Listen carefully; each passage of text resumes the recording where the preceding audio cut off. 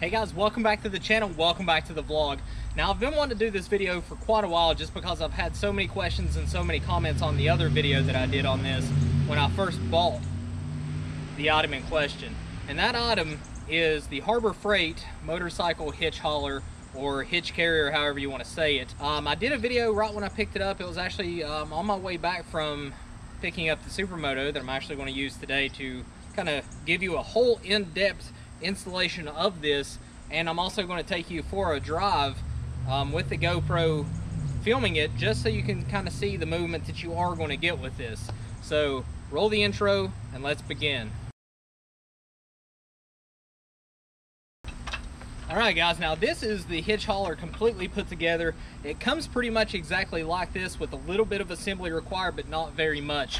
The good feature of this is it does come with this right here, and this is the stabilizing bracket that actually bolts to the hitch on your vehicle to really stabilize it. Now you will get a little bit of up and down play, but you do not get much side to side play at all. One of the big things that I did do, if you look down on the smaller ramp part of it, I actually put a little bit of skateboard grip tape on it just so when it is wet, the bike tires actually have something to grip to when it does pull up on it. So a couple questions that I did get is how much does this thing weigh? This weighs, when I weighed it, 52 pounds, pretty much the way it sits right here, and that's actually pretty light for as big as this thing really is. I have hauled my supermoto about 5.5 hours on this with no problems whatsoever.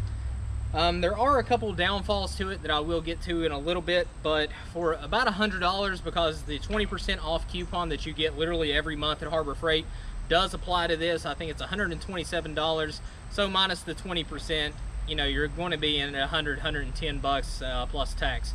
So let me go ahead and install this. I'll walk you guys through it, exactly what tools you'll need, and we'll get the bike up on it and take a little drive afterwards.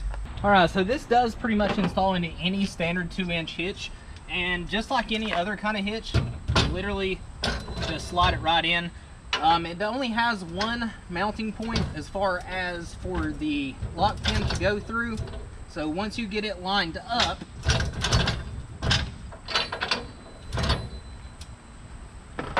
you will obviously, and I did buy the bigger pin, just slide it right through and secure it with the cotter pin. Now, as far as the actual stabilization bracket, these go exactly like this, so it makes a perfect square with the hitch. This right here is an 18mm, and for the nut over here I just use a pair of standard channel locks. So I will go ahead, get it a little bit tight, align the brackets, and then tighten it completely down.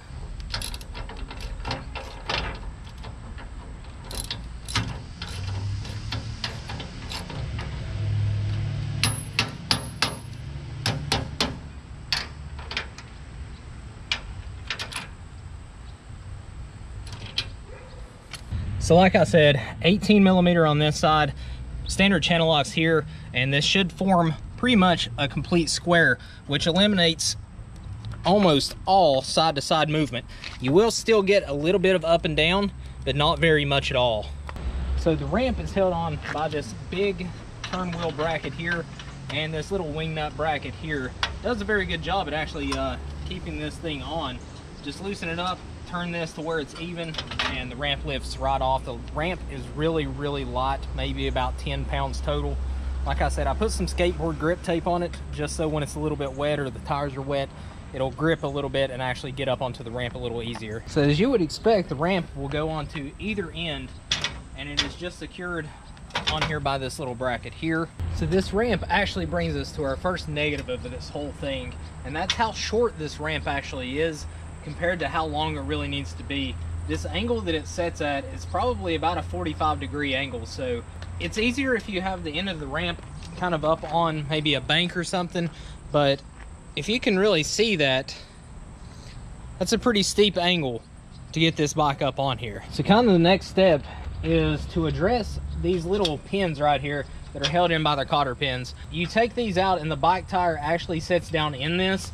As you can see up there, you have two clamps on either side, and once the front wheel drops in there, those actually tighten up and kind of hold the bike in there a little more steady. Now on my supermoto, because of how skinny and small diameter the tires are, I leave these in place and I actually let the rear tire rest in the middle of these and the front tire rest in between the pin and the farthest bracket away. Then I just strap it down from there. The problem with the Supermoto is the wheel actually sits too far down in there and it actually gets lodged down in there, and it's very hard to get the bike out.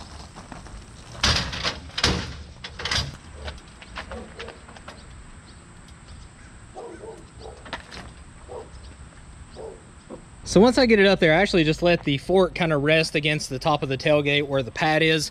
That way I can get all of my straps and everything in line. But I've found it's actually easier just to push the bike up on there than it is to try to ride it up onto it, standing beside of it. That's about how it will sit. Like I said, the Supermoto, the diameter of the wheel and tire sinks too far down into this.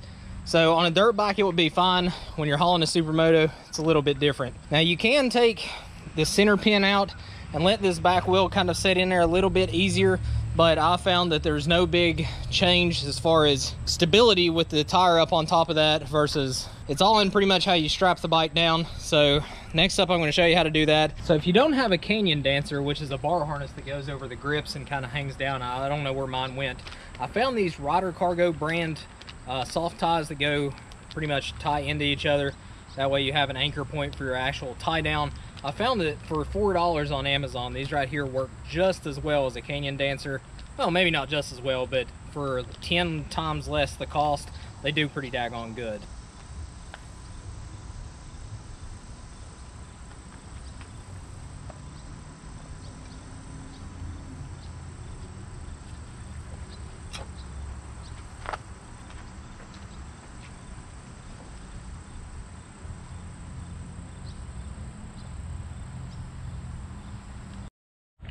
So guys, this is actually my biggest pet peeve of this whole setup, is there's no real place to really mount your straps except for the center 2 holes here, and there's 2 holes down there.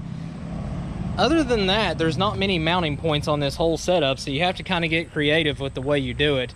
But typically, and I'm not responsible for the way you strap your bike, but I'll run one straight down to here, one straight down to the other side, and then I will loop one all the way over and attach it on the actual mounting points, and it's actually pretty secure on there. It does move a little bit, like I said, but not very much at all. That is the big downfall of this. If they would give you some front and rear mounting points for the straps, it would be so much better. My straps are crazy long because it's the ones I usually use on my side-by-side. So I did have to kind of loop them back and forth to get them out of the way. But one strap over, 2 straps in the front. And before, I have actually ran a strap straight over top of the tire as well. But for this video, I'm not. But we can go for a ride and I will show you exactly how this thing performs when it's on the road.